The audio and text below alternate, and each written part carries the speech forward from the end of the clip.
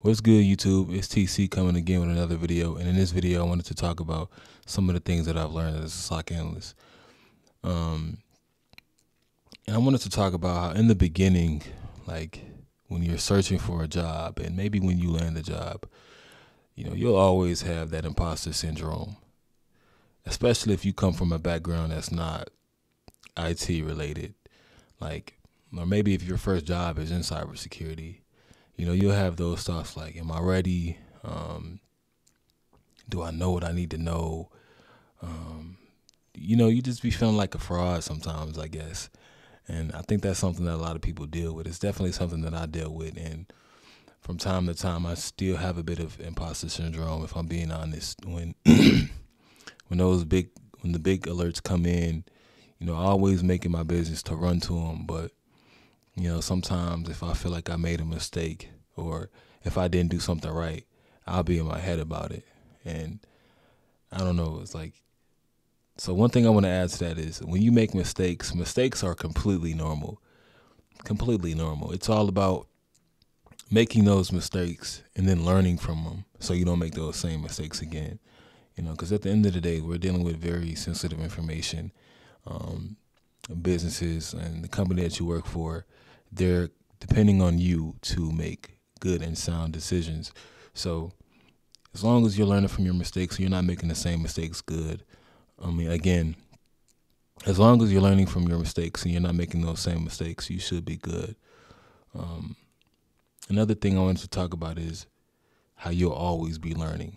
Like, I've been a SOC analyst coming up on a year, and I know there are people who have been in this industry for a lot longer than I have. Maybe even longer than I've been alive. I'm 25, and I know a couple people that I follow on different social media sites that are in the industry for 25 plus 30 years, whatever the case may be, and you're always going to be learning. And it's like, once you learn something new, it takes you down a different rabbit hole.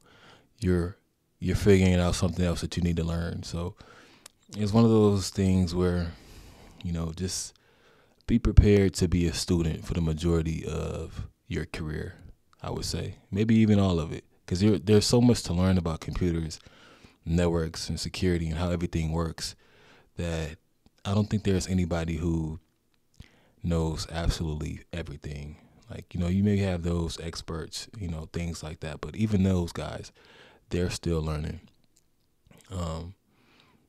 So learning that's just a part of the game. But if you're one of those people who you just love to figure out how things work and you have a drive and determination to just understand the basic and core fundamentals of something, security will be something that you really enjoy. I mean, even outside of security, like me personally, whenever I'm building something or if I'm trying to figure something out, I make it my business to try to figure out how it's working. How can I get it to work if it's not working? What am I doing wrong? And it's like sometimes I get caught up in hours and hours of trying to figure it out. Like when I was building my PC, the first time I built it, because I had to take everything apart and rebuild it a couple of times. So when I was rebuilding it, I just couldn't get it to work the first couple of times. And I just got lost in it. I didn't even care how much time I spent because I love computers. I love technology. I love building things. But it didn't make any difference to me how long I spent it, as long as I got to say that I built it and I figured it out. And I guess that's a good segue into being able to figure out the answer to something, whether it be researching, troubleshooting, or however it takes to lead you to an answer. You have to be really good at that, because a lot of my job is when I'm analyzing files. I have to utilize the internet, and I have to utilize multiple sources to be able to make a sound decision about something. So I have multiple tools in my arsenal that I use to analyze IP addresses, files, file hashes, things like that. So being able to find the answer to something, I think that's a big percentage of what we do as security professionals, and maybe even in IT in general.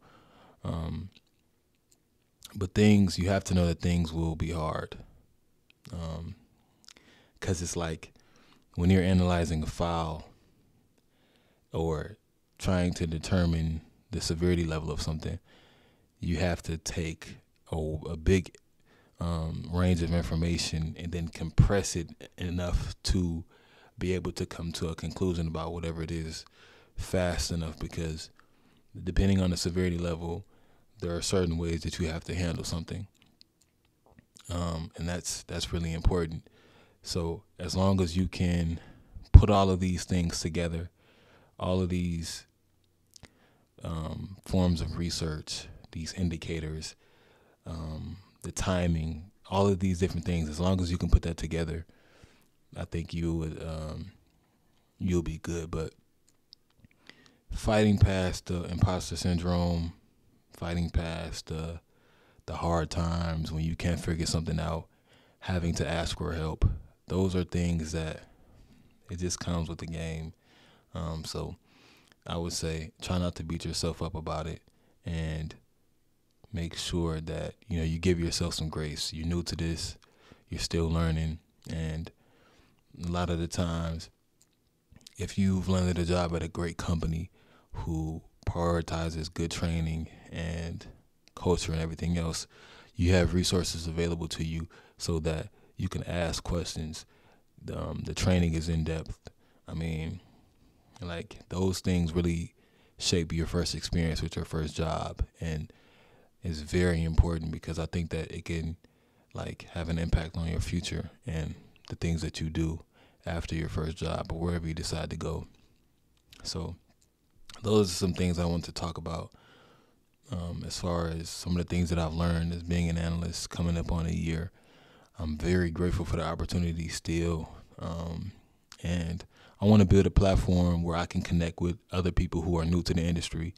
And I just pass on some of the things that I've learned, the motivation, and just anything that I can do to help out somebody else coming into the industry, or maybe early in their career like I am. I just want to be able to be a resource and just help people out, man. I'm really passionate about that. So thanks for watching. I hope you enjoyed this video. Please do me a favor, like, comment, subscribe, and even share this video. I'm coming up on 200 subscribers, and if you've been here, I really do want to say thank you. I think it's just crazy. I was just led to make videos, and I guess you guys resonate with the videos, and I think it's dope to watch. It's dope to see my channel growing. So yeah, thanks for watching. Peace.